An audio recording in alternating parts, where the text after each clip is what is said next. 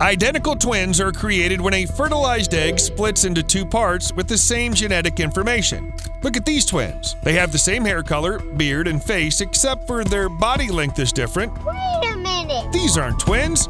They're different people living on other sides of the world and have just met their doppelganger.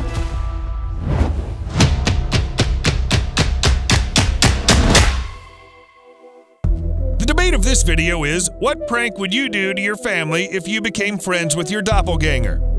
It's in your passport. People know you on the streets thanks to it. Even after many years not seeing you, you open your phone with it and go to the office or even buy a house. So your face is your identity and you think it's unique. Only yours until one day your illusions are shattered. Everyone has a doppelganger, or even 7, and such a thing is very normal. At least that's what the science says, but some old beliefs say that a doppelganger is your devilish twin, and that it's a phenomenon that occurs only when people have the ability to travel to another stage of life and meet versions of themselves. Enough of mythology. So this phenomenon is very likely to happen, and scientists say it could happen more in countries with large populations, such as China or India. This also exists in the canine world, with different individuals of the same breed, but there are also completely different breeds that resemble each other, even though they're bred for different jobs.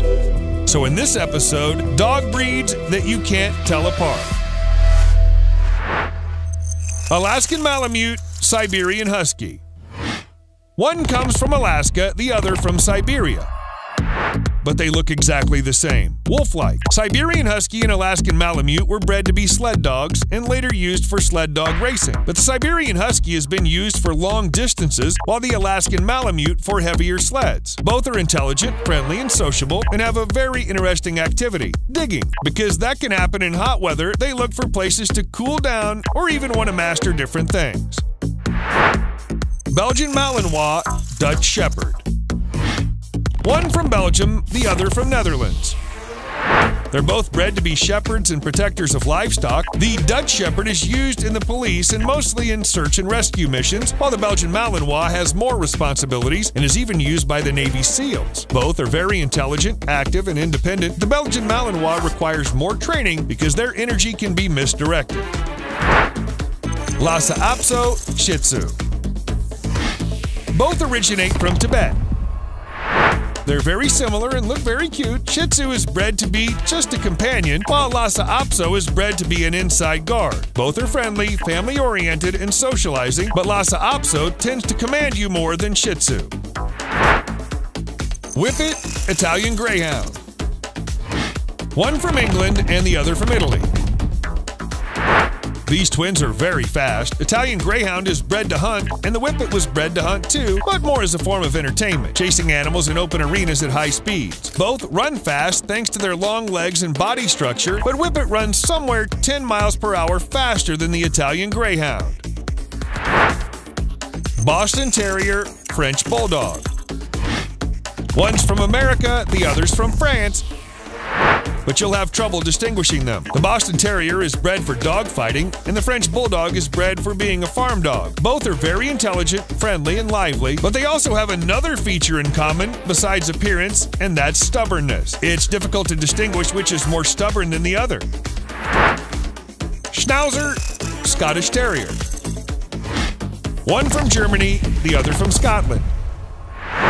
These two similar dogs are excellent exterminators. Schnauzers have been bred to be an all-purpose dog, and one of their tasks has been to catch mice, and the Scottish Terrier's been bred for the same reason, to eliminate parasites on farms. Both are good family dogs and good watchdogs, but the Scottish Terrier is shyer than the Schnauzer and therefore may find it harder to socialize with strangers.